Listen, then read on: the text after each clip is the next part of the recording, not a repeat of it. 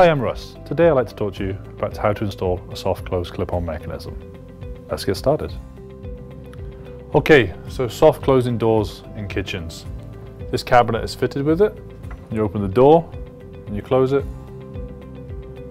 It closes nice and soft, just how we want it to. When I open this door, oh, there's a bit of an issue there. When I open the cabinet, I can see that the mechanism, this one, has popped off of the hinge. In order to put this back on, there is a little spring here and two tabs in this mechanism. This part with the piston is the front, you can see there.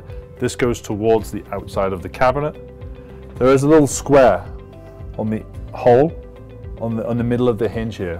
What we need to do is we need to get this spring and these two clips to fit inside that hole.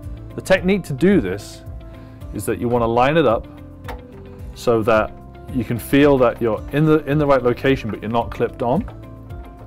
You want to put a little bit of pressure pulling forward with your hand while pushing on.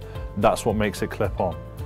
So I've got it in the right location, lined up. I'm now going to pull with my hand forward and then push with my finger at the back, and now it's clipped on. Now when I close the door, it soft closes just like we want it to.